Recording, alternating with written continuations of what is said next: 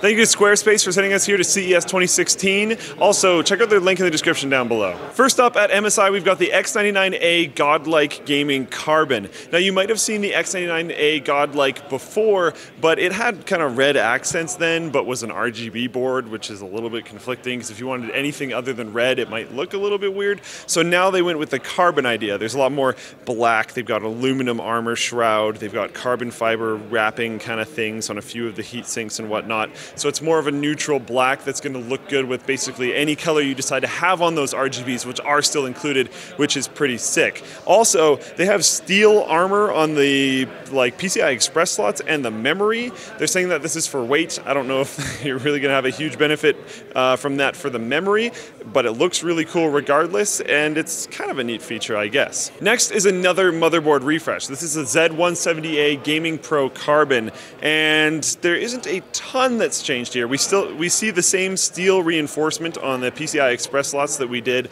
on the Godlike. We see the same style of carbon fiber covering, also not quite as cool, but the same style in terms of carbon fiber covering that we saw on the Godlike. And then there's one more, actually fairly major feature improvement over the previous Z170A Gaming Pro, which is the USB Type-C, USB 3.1 connector, which is on the back I/O plate, which is definitely a solid improvement. And last but maybe not least, depending on your aesthetic choices, is the B150M Gaming 3X. It's a relatively low-end gaming board, but I'm trying to convince them to make like a blinged out ballin' board with it, because I want to see like crazy gold-plated heat sinks and stuff, and I would love for them to challenge us to do a build that's like awesome and China themed, that is like gold plated with red accents all over the place and stuff. I think that would be sick. So like hit them up on Twitter, hit Nick up on Twitter, hit me up on hit Dennis up on Twitter. I don't even really care. Or set up a website from Squarespace where you can like manage contact forms there.